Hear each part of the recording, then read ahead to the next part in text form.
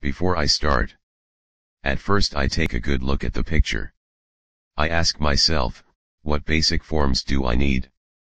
The head, mouth, nose, snout, eyes, eyebrows, ears, eyelids, mouth shape, lip, shoulders, wrinkled neck. The head is slightly forward, and slightly down. The gorilla has a little angry and tough expression. That's my impression.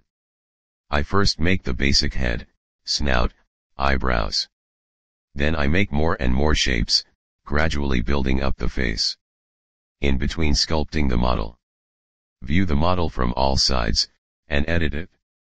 When it fails, then I stop and I will go on again later. First I'll need a good base, but do not worry too much about details. Some shapes I add twice to build it up slowly. To get a little sense of the model, I look tough, angry, and spout my lips. This is my workflow, my approach to what I'm going to make. Sometimes it also helps to run through the room like a monkey and make as many ape sounds as possible. My wife likes this, but she thinks I'm mad. And give me a banana.